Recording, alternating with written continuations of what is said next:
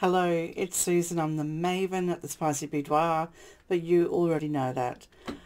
I'm just here because I was having a bit of a dilemma. I'm doing some writing tonight, and I had to write about me when I was under 25.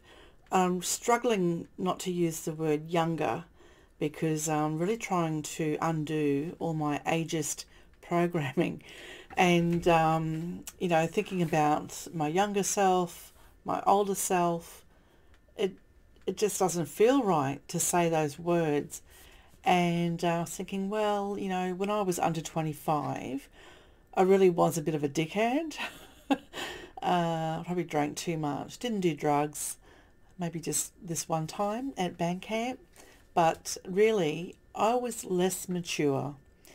So I'm going to refer to myself as less mature.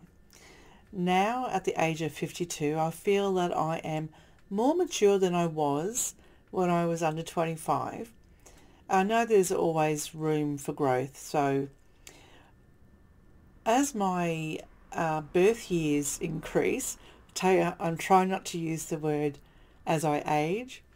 So as my birth years, birth numbers go up, I believe that I will become more mature.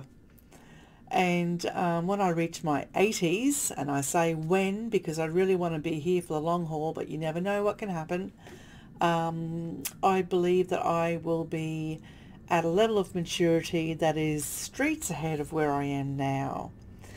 So I know that sounds a bit clunky, but really it's so fucking hard not to use the words younger, aging, aged or older. And my challenge is to try and stop them from my day-to-day language. And I would ask you to give it a go as well. And every time you use them, that's younger, older and aging, is wash your mouth out. Okay, so anyway, stick around. I am working madly on my next podcast series, or podcast episode, because it's already a series. Celibacy is my orgasmic friend. It's something I learnt over the years, understanding my body and how my body reacts to having few orgasms or lots of orgasms. So that should land in the next couple of days, and I will put a little note out to say when it's arrived. All right, but in the meantime, yes, no younger, no aging, and no older.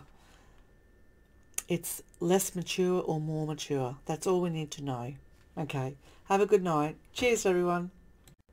And in saying that the words younger, older, and aging are now classified as dirty words and should not be used, I highly recommend that you check out a company in Brisbane called the agingrevolution.com.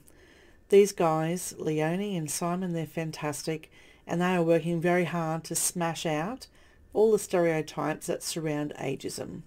And I'm looking forward to working closely with them in the future. So the agingrevolution.com.